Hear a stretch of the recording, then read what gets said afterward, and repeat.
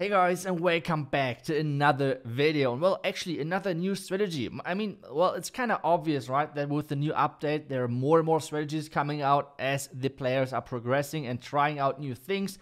And we already had the Super Wizard Blimp in combination with Lalo. But now some people actually came across the possibility that we can use the Super Wizard Blimp with dragons. That's actually pretty strong because one of the main things about dragons is pathing, right? Like, if you have like this really nice path for the dragons, they are crazy strong. Like, they're so tanky, and even a ton of black mines in combination with a couple of Kokoloons, you have no problems. Gaku was one of the first guys who tried this, and so huge shout out to him, obviously. So I tried this as well in Legend, and the success was pretty mixed in the beginning, but as soon as we figured out how to use this strategy a little bit better, we had a ton of triples. So I want to share a couple of the attacks with you guys. Want to kind of show you how to use the strategy, what you should look out for. And well, if you're kind of like a dragon type guy, or if you just like the super wizards, this is one of the best ways on how you can use it. And you can use dragons as well. So let's get started with the first base. And those bases, I get so many questions like, Itsu, how do I attack bases like this with Queen Charge Harbor? And actually it's quite tricky because there are so many traps around the town hall, in front of the town hall. It makes it kind of rough to charge. At the same time, charging on the other side makes it kind of risky to get the second star. So facing bases like this, which are quite compact, it's so easy. It's so easy to attack them with the Super Wizard Blimp. You just need to get the Super Wizards close to the high HP buildings. And that's basically it. So what we're trying to do is try to get the Super Wizard Blimp close to the eagle. Get it into the core. That's the goal right now, which I have. The blimp is flying, the blimp is flying, and the blimp is actually reaching its goal. And the next thing, which is really important, you need to practice the timing with the invisibility spell and obviously with the raid spell. And as soon as you're having that like figured out, it's insane. Just take a look at the value. Like, my super wizards keep going, and now they're even getting the top side. So 25% of the core of the base is already gone. And now I have to figure out, what the hell do I do? I did not expect that much value. So, well, I have to figure out where to start, right? So I just think, okay, let's just start at the right side. Let the town hall be back. And I mean, we have already taken out so much of this base. There's basically nothing left to defend this. I mean, yes, obviously 2 scatters, but to be honest, we have the heal and everything. So who cares? And well, so let's just try it and push it. I used the Royal Champion at the bottom side because I'm kind of afraid of my dragons are going somewhere else. I'm using the Royal Champ quite early, but still, I mean, there are so many dragons. As I said, they're quite tanky, and we're kind of lucky on this one as well with facing a super mini clan castle, which is so easy to handle with this attack strategy. So if you're having problems, if you're having any problems basically against the super mini clan castle, Go for it and try it.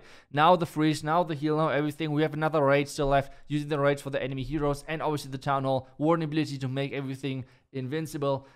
And that's it. This base is done. I mean, obviously there's a back-end air defense. Obviously there are like a ton of black mines, as I said, in front of the town hall, and now they're back-end. But still, we have so many dragons, and now we're taking the back-end air defense with a couple of our minions, and that's it. This base is completely wrecked. And this is how you can work with this strategy, right? Like, all of those annoying legend bases, which are so hard to deal with the typical strategies, this is the new thing. This is so insanely strong. And as I said, for all of the people who are saying, I cannot really play Lalo, I don't have the motivation to practice Lalo, and I get this point, then just try this. Try dragons. Dragons are a pretty easy troop if you compare it to other troops. So let's try the next thing. One more time. We have out of the ground expos on one side, which means we want to kind of get into the ground expos with our dragons, because ground expos are pretty useless. So we want to take out the other side. Scatter shots, eagle, things like that. That would be awesome. So what we're doing, standing in the blimp on the other side. I'm kind of afraid of the sweeper. That's why I'm using the blimp early, or like that's why I'm popping the blimp early. Another haste, another invisibility spell, just keep everything invisible, so we get the eagle hopefully down at some point. And well, my super wizards at some point they're finally going for this. And one more time, we got like 20% of the base already gone, which is huge value. Now I'm kind of thinking again about what should I do next. I'm figuring out, okay, it should be the best just to start with my dragons from the right side, because that's the best pathing into the Town Hall, since you don't have any safety blimp for the Town Hall, right? So you have to remember that. Don't take too many risks to get the Town Hall, especially if you're reaching 50%, because then the Town Hall is going to be active on its own. So that can be quite risky, but at the same time, you still have the Royal Champion. Like, with this invisibility blimp, or with this Super Wizard invisibility blimp, you still have all of your heroes. That's the crazy part. Like, normally you can take this out with like a Sui or something, but then you have to take like the King, the Queen, the Royal Champ, things like that. So many things. But yeah, so now the attack is kind of like leading a little bit very much, I don't know, like it's not the best looking, I guess. So that's quite risky. I'm using the freeze on the air defense actually because I want to protect my dragons a bit more, because the king is going to kill my royal champ anyway. Like, I don't have any headhunters in this army, so the king is going to win the 1 versus 1 even if I use the freeze. So that's why I decided, okay, let's just do not use the freeze over there. Instead, go for the dragons, and the Inferno Tower is going down. One more baby dragon at the top side. This is going to be another triple for us. You guys can see already the pattern. Start to create pathing, and your dragons are going to have a great time with the rest of the base. It's pretty strong, trust me. But now we should get to the next base, which is this one. It's kind of strange looking, right? But one more time, we have to create the pathing. We have a huge dead zone in this base, which we can abuse. So what I'm going for is, obviously we could go for the eagle, things like that. But sometimes you have to just go for the pathing. That's just something the right thing to do. And what we're trying to do is kind of interrupting this ring. And what do I mean by this ring? Well, this base, like the town hall, is kind of centralized, so we want to create pathing into the town hall with interrupting the ring, which is on the left side of the single Inferno Tower. If we're getting this out of the way, then we're looking pretty good to make sure that the dragons are going from the eagle into the town hall. That's kind of the next goal. So for me right now, I have to somehow place the invisibility spells. Luckily, the Inferno Tower is going down. Now the enemy king is going down, which is awesome. Like, always remember, the king is actually quite annoying if you're going in with the dragons. And now that's the next thing. Just send all of the dragons in and push, or use your heroes to push the dragons into the core of the base. And that's what I mean. Like, with taking out the left side of the base, with the single Inferno Tower and everything, we have such a good pathing into the town. You can see it. Eagle, Clan Castle, Town Hall. All of this is just really, really nicely. The eagle, sadly, is not really following the core dragons. That's why I have to use the heal inside. Use another rage over there as well. So that's quite unfortunate.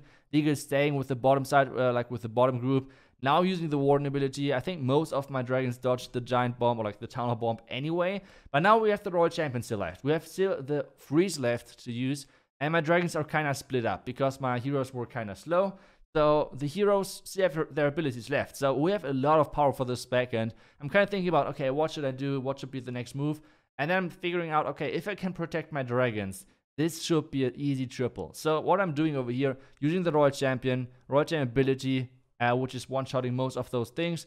Then the royal champion is taking out the single Inferno Tower, and this means this is going to be another 3-star archers at the top side, minions at the left side.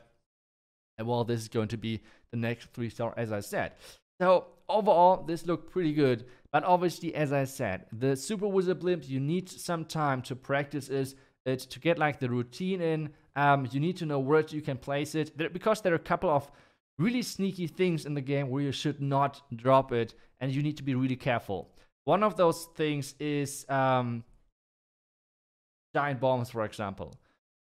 So let's try to take out on this one the eagle, this like scattering everything basically over there. So rage, invisibility spell, everything. And wait, bomb towers. Bomb towers are another threat to the Super Wizard Blimp. Just so you guys know. I mean, that's a quite unfortunate beginning of the attack, right? Like getting 4% out of this thing, like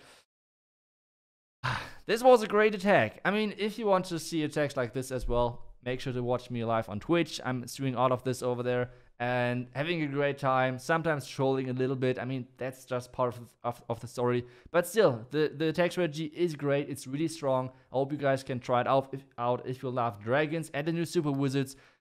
It's just crazy, and especially if you have problems against like certain things like the ground expo meta, which is pretty nice for this attack strategy. And then in addition to that, if you're having trouble to face the super mini clan castle, that's another great strategy to deal with that.